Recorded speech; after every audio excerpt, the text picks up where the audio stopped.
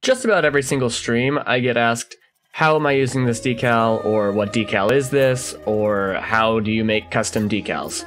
So today that's what we're going to be getting into. I'm going to start off with the bad news and let you know this is only available to PC players through Bacchus Mod, which is available on Steam and Epic. And within Bacchus Mod, you can see plugins, and Bacchus Mod doesn't automatically come installed with all of these, so you'll also need to install the Alpha Console plugin. The links to both Bacchus Mod and Alpha Console will be in the description. Now, in the Alpha Console menu, you can see all of these cosmetics, and there's lots of different ones that we're not getting into today. Wheel textures, custom goals, all of that. But right here, where we have decal textures, are where we're going to be focusing today. And you can see that any decal that I have downloaded or made, I can go to right away. Okay, so after you've downloaded Bacchus Mod and Alpha Console, you will go to the Google Drive that I have linked in the description, and it'll just have this one folder called Decals.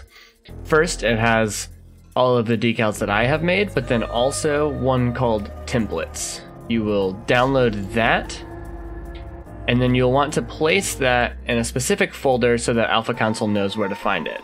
That folder you can find by going to Bacchus Mod, File, open Bacchus Mod folder, Data, AC Plugin, this is your Alpha Console, Decal Textures, and then finally, that's where you'll put it. So I have it in here. All of these other ones are just the different decals that I've made. Anytime that you want to make a new decal, just copy and paste this folder, make another one. So you always have one template folder to make it easy on yourself so you don't have to come back here and find it again. Now with this template folder, you will see a few different files. The main one we're focusing on is this Oct Diffuse file. If we open this in any photo editing program, I'm going to use Photoshop. We will see that it pretty much just looks like this white and black and clear blob. All of the black spots are the spots that nothing is going to show up. The white and clear spots are where you're going to make your decal. For the most part, it's pretty obvious, like this is the side of your car, this is the top of your car, the other side of your car, but some spots are a little less obvious. So I also went ahead and labeled the chart here. Some spots aren't labeled because they are inside the car and therefore unable to be seen in game. So what I'm going to do real quick is just put a rainbow over top of this and show you what it looks like in game so that you can kind of see where the different spots of the car are picked up by this file. Alright, this file will work just fine. And we're just going to fill the whole thing. Alright, so now that we have it filled, we're just going to save this. I'm going to do save as. I'm going to make the Photoshop file. The reason I'm doing this is that if I want to edit this in the future, I have the actual file with the different layers. And then secondarily, I'm going to save it again. I'm going to save this time as a PNG. It's going to ask me if I want to replace it. What I'm replacing is just the file that has only all the white and black. So yes. Right now it's open in my Photoshop, so it's just going to show you what it looked like before. If I click on template, oops, blue side. So before it was all white, I need to close it out of my Photoshop. Exit out again, I'm just clicking F5 to get there quickly. If you ever forget, you can just go straight to your Bacchus Mod plugins, Alpha Console, toggle Alpha Console menu. Alright, so now, if I go again, I think I'm on blue side, to template, still white. I'm gonna reset my game real quick. So now that I've reset my game, you can see what it actually looks like.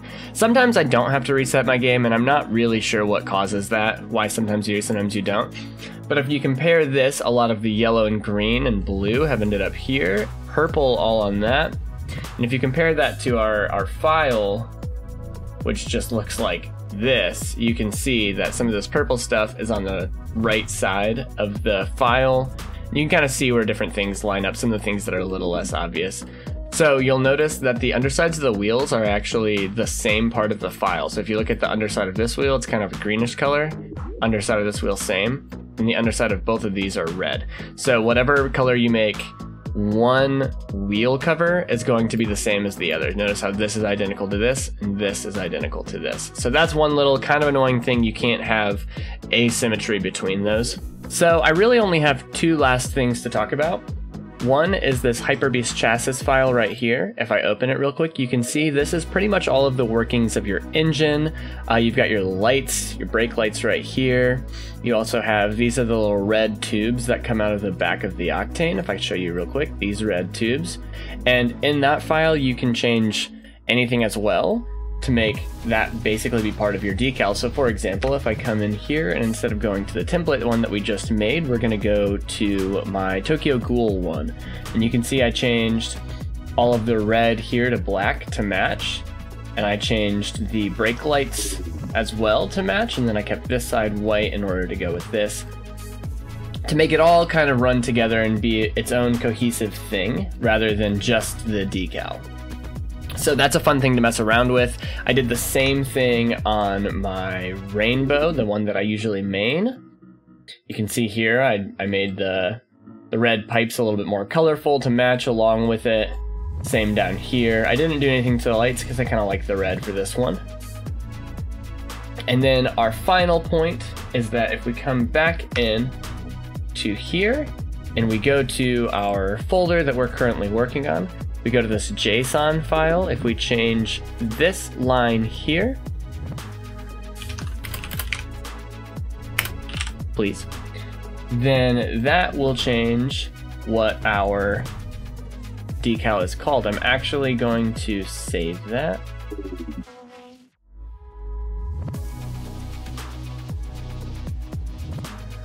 And then likely I'm going to have to reset my game for it to show up.